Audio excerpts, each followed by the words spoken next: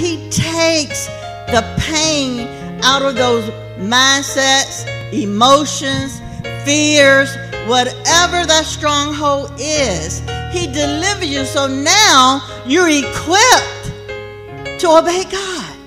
You're equipped to deny yourself. Cast all your cares upon the Lord.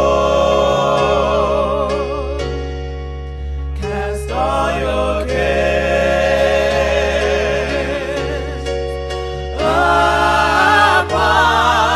the Lord, for He cares for you, and He knows what you're going through. Why don't you cast all your cares upon the Lord? To hold your peace, learn to give up at a wrong attitude.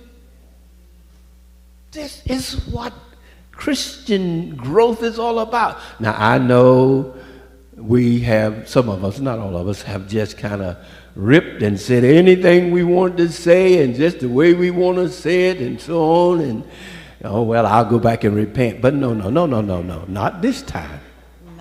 Not this time. God is saying you've been a baby long enough, right? God says, time to grow up now. I want you to learn to hold your peace. You're going to face some things that you don't like. That's reality, isn't that right? But think about it. Who are we among so many thousands upon thousands of Christians? Yes. God, all these thousands of Christians makes up one body of Christ. So we must, saints, and I'm appealing to you as I'm appealing to me and the Lord. God is saying to Hampton Roads, Tidewater area, He's saying to Living Word, He's saying to the body of Christ at large, I must have Christ-likeness. I want to win people now, but if they come and get saved and see what they came out of, they're not going to stay. They're not going to be convinced that your God is such a good God. But when they see you and I hold our peace, when people do us wrong, when we learn the humble road, guess what Jesus did? The Bible says when he was insulted or reviled,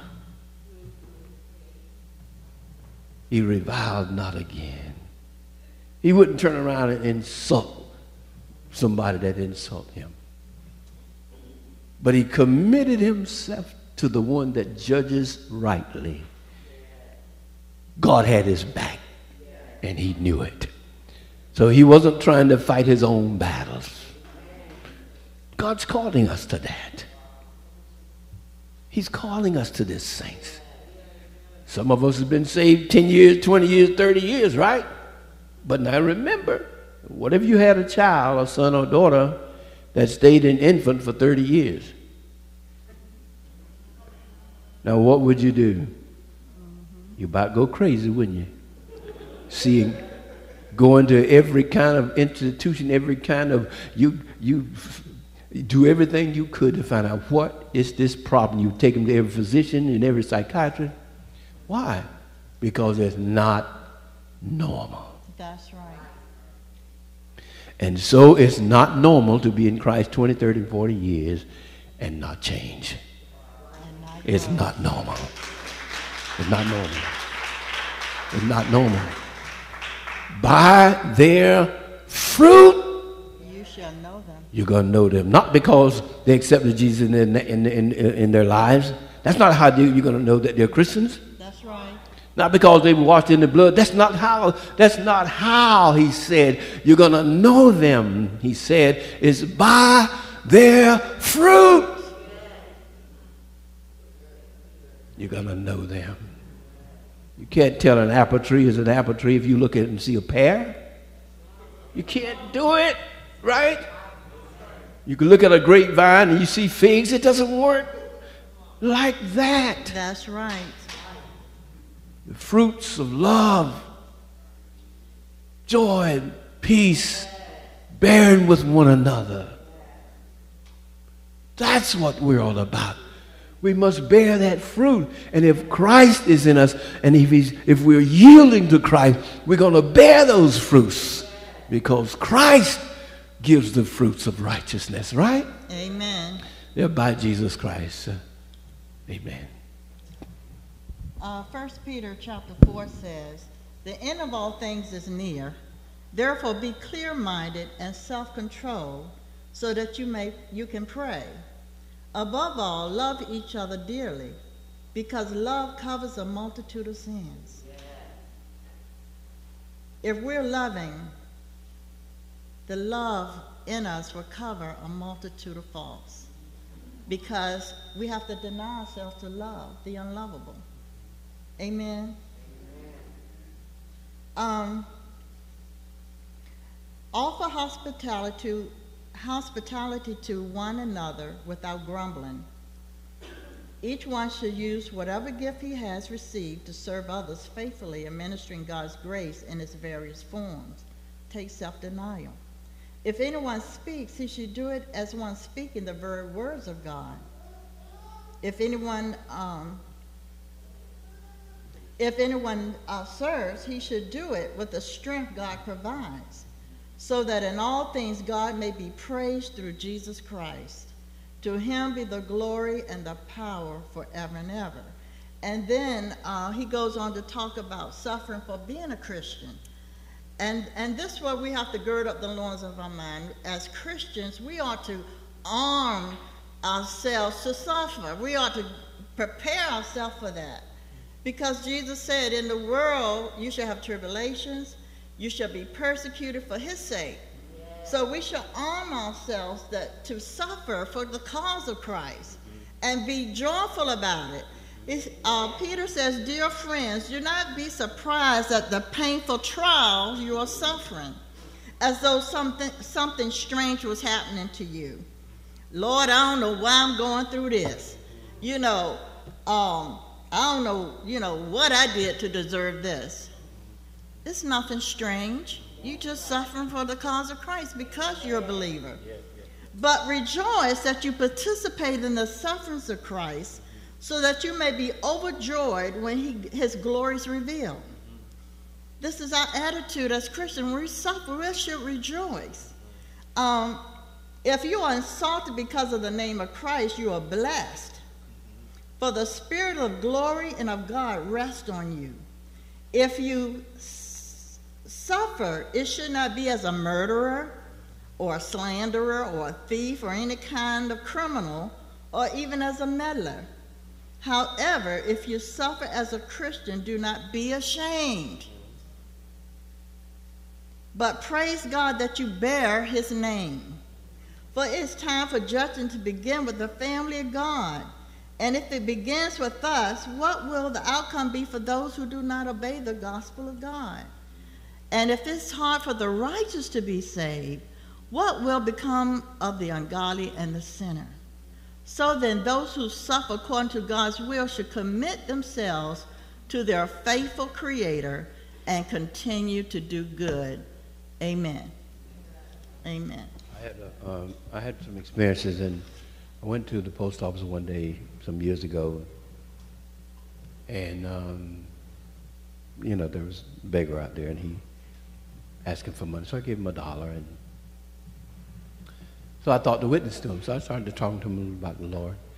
So he began to cut me off, and as soon as I started talking about the Lord, he lifted his hand and said, I don't mean no disrespect. That's what he said. But I don't want to hear it. So I kind of kept saying, well, what's so. I said, well, it's important to hear, because da-da-da. And so something that I said was kind of slightly threatening. And he was like, what I found out was this. His father, all he did, trying to win him was criticized him and whipped him with what was going to happen to him if he didn't do it. And he was so full of bitterness. Wow. I mean, he was, and his father was a preacher. He was so bitter. And I thought, wow, Lord, that's terrible. When we go witnessing, there's so many people that have heard the way, but have not seen the character change. So many people when I go witnessing. So many. One young man, he was a teenager, and he said he was so bitter, and I was trying to talk to him, and he said, my mama, she put her mouth on me, man. She put her mouth on me, man. He was so mad. And every time he would do something, the woman said, God's going to get you. And every time, sure enough, he would get exposed. And he had gotten so mad up to the point where it was like, I hate her. She's always putting her bad mouth on me, and looked like it came to pass. But I'm saying that to say that we must learn how to serve God. Amen. Acceptably. Amen. If we become more peaceful and gentle, let God deal with those tough issues in our hearts and soul, then it will change us. And we can do and allow God to be God in our lives. But if we have a lot of heavy issues in our lives, brothers and sisters, it ain't easy. Amen. To even yield to God. So there's an appeal to God, from God to us. At least, let's let him fix us from these damaged emotions and bruised hearts and resentful attitudes, so that we can have more peace, so that we can be more pliable in the hands of God. Isn't that right? Amen. See, because if we're pliable in God's hand, he can use us more. Yes. He can use us more. I hear him talking. He said, if any man will come after me, let him first deny himself and take up his cross daily and follow me. Peter was basically doing a good deed, he thought. Mm-hmm. This ain't going to happen to you. You're a good person. That ain't going to happen to you. Mm-hmm. Well, bad things happen to good people. Are you hearing me? Mm-hmm. But how we respond to the bad things. Somebody told me, man, why you still pressing into God?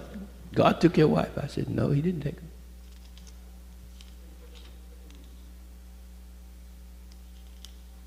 If he allowed her to pass, he's bigger than man. And he's bigger than the enemy.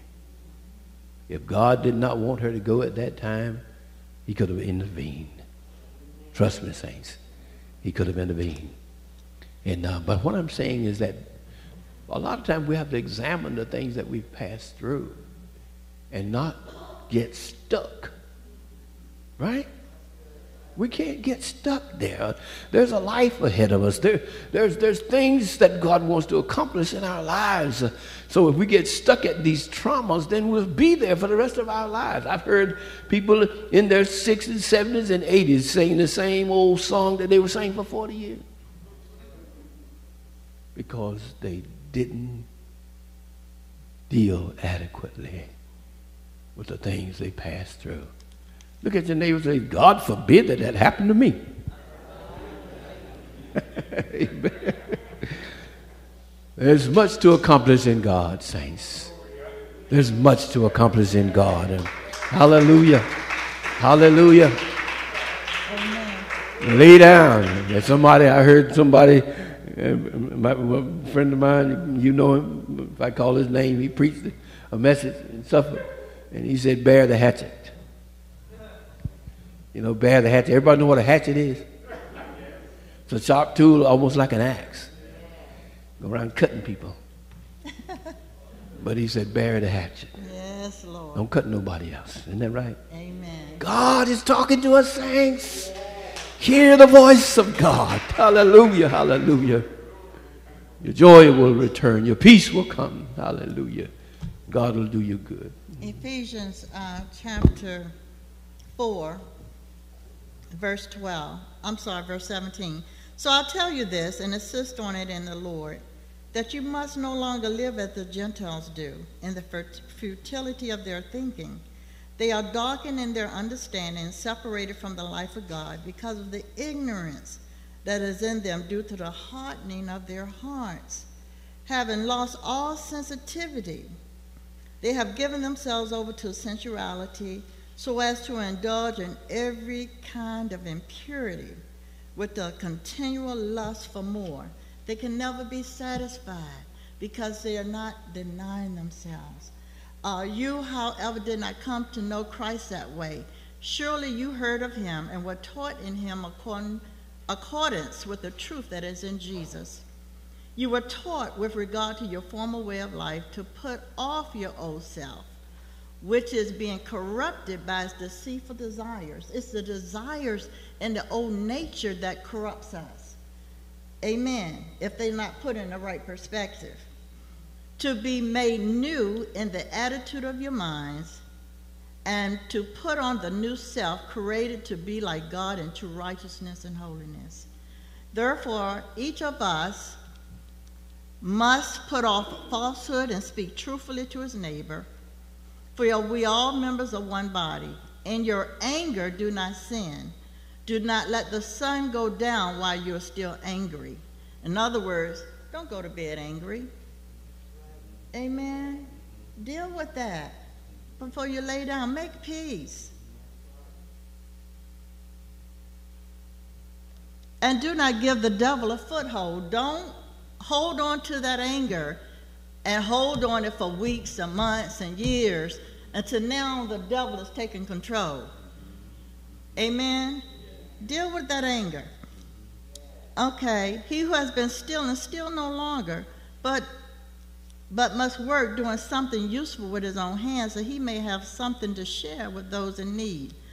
Do not let any unwholesome talk come out of your mouths, but only what is helpful for building others up according to their needs, that it might benefit those who listen. And do not grieve the Holy Spirit of God, with whom you were sealed for the day of redemption.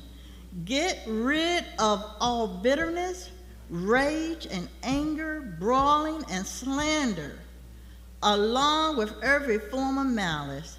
Be kind and compassionate to one another, forgiving each other, just as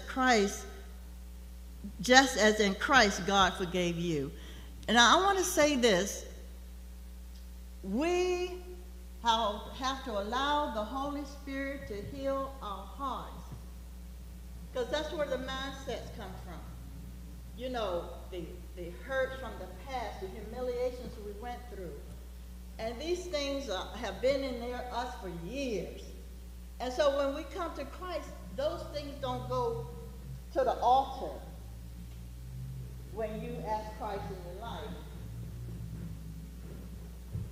When you ask Christ in your life,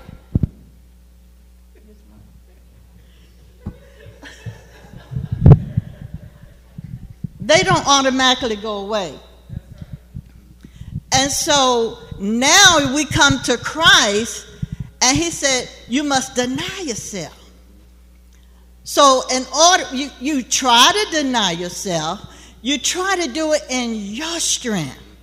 But I'm here to tell you, when you allow the Holy Spirit to heal you, he heals you, and he takes the pain out of those mindsets, emotions, fears, whatever that stronghold is. He delivers you, so now you're equipped to obey God.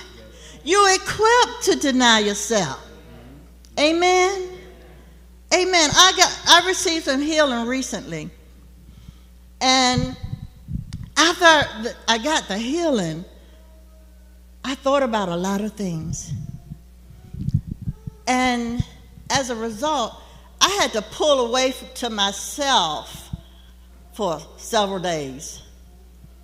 You know, I didn't even want to talk about it. But it was in the healing that I received. I believe I got some deliverance from just being selfish. But as a result of the healing, I'm seeing the fruit of unselfishness in my life on a level that I know is there and God knows it's there. But I'm saying, until the healing took place, I couldn't do it in my strength. You know, and I'm going to make it very practical. You know, sometimes you say you want to turn your plate down, you're going to fast. And you try it and you can't hardly make it. You know, or you fasting, but you can't wait till the fast is almost over. You know, you're looking at the clock. You know, you're focusing more on the time of the fast being over than while you're fasting. Amen. But it takes healing, God delivering us, so that we can promptly deny ourselves, and that when we are fasting with the right attitude, the right motive, and for the right kind of things. You know, healing of the heart, of our damaged emotions, is necessary in order for us to deny ourselves. For in denying ourselves, we come into unity, we come into harmony, we come into love, we come into kindness, we have peace. You know, when we deny ourselves, amen, the Lord said if we lose our life, we'll find it. That old man need to die. And I used to cry out to the Lord, God, I want my flesh to be crucified. But I couldn't do it because I love myself too much. You gonna kill something you love? No.